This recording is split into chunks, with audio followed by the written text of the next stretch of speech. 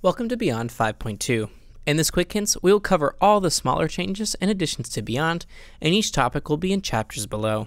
If you're looking for the larger changes, check out the other videos, including color channels, custom DMX profiles, and the LaserShow Converter Blender plugin. The first group of changes comes to the effects engine. There are now over 175 different effects in the Beyond effect engine, so to assist with finding the one you're looking for, we have added a search function.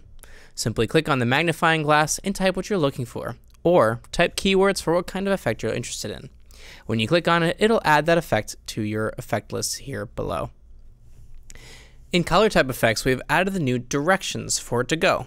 X, Y, and Z can now be all symmetrical to allow for center in and out of effects on all axes. Also added is XY square / blend and XYZ cube for moving colors across multiple axes at once. We've also added a few new color key effects designed mainly to work with the new color channels and can be used separately. There's color gradient, color wing, and color wing points. And lastly, there are 5 new cloning effects also to be used mainly with channels. We have doubler, clone 1D, clone 2D, clone round, and clone round plus center.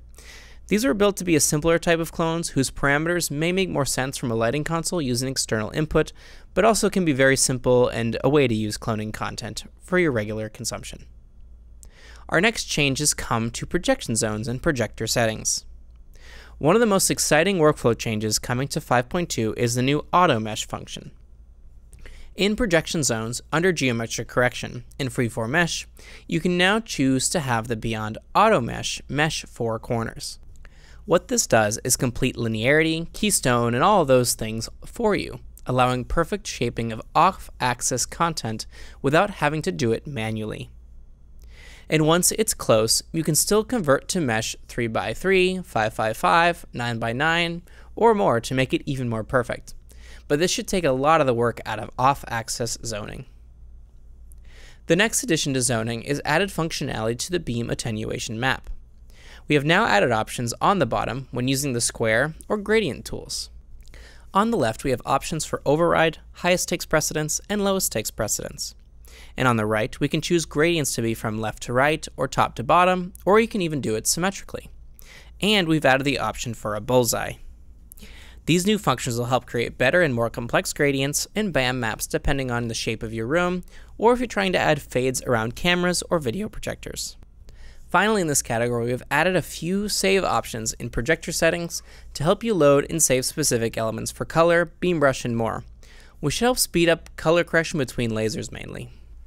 Now for our final category, we have UI changes and more. Let's first talk about the fact that you can now search the entire software from this button. Look for settings, features, tools, and more, all from this one place. When you find what you're looking for, click on it and it'll take you straight to what you were looking for. This search can even look at submenus. Let's search distributed scanning. This will take us to a new tool inside of the configuration window, which allows the user to define their own distributed scanning parameters for those who like full control.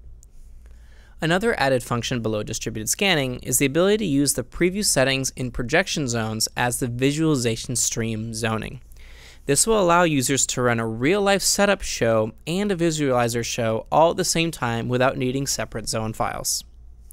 The configuration window has also received a facelift. You will now see categories on the left with a list instead of the other old tab-style categories. As well, you can see a search function added directly to the configuration window.